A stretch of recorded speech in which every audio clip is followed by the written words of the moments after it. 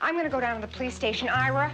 I'm going to go down to the police station. I'm going to get a private detective's license. Margo is under 30. She's into astrology, organic foods, and non-violence. If you come one step closer, I'm going to break this right in your face, you creep. Ira is over 60. He's into Alka-Seltzer, laundromats, and memories. Back in the 40s, this town was crawling with dollies like you. Good-looking cokeheads, trying their damnedest to act tough as hell. She's a little weird around the edges. Margo here is not too stable. That's right. He used to be the best private eye in the business. There aren't many guys left from the old days. If we teamed up, we'd be great together. He's gonna be nervous. He'll have a gun. You have a what? They have absolutely nothing in common.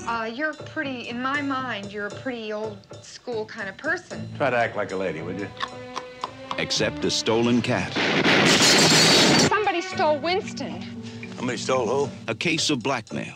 He sounded like a truly desperate character. A couple of murders. Ira, let's get out of here. And a total lack of communication. He's getting away. Don't let him get away. Take it easy. Just take it easy. Go get Are him. you crazy? You could get him. I could get a heart attack. That's what I could get. Art Carney and Lily Tomlin are Ira and Margo in The Late Show.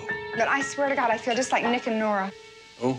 A story packed with two-bit punks, unevolved creeps, Pit City. stolen stamps, Worth almost 50 grand. friendly fences, I got a Panasonic Hi-Fi over there that is a sensation to the ears. and the oddest couple of detectives you'll ever meet. Ira, I feel so high. I mean, I feel like I've dropped acid. I mean, have you ever dropped acid?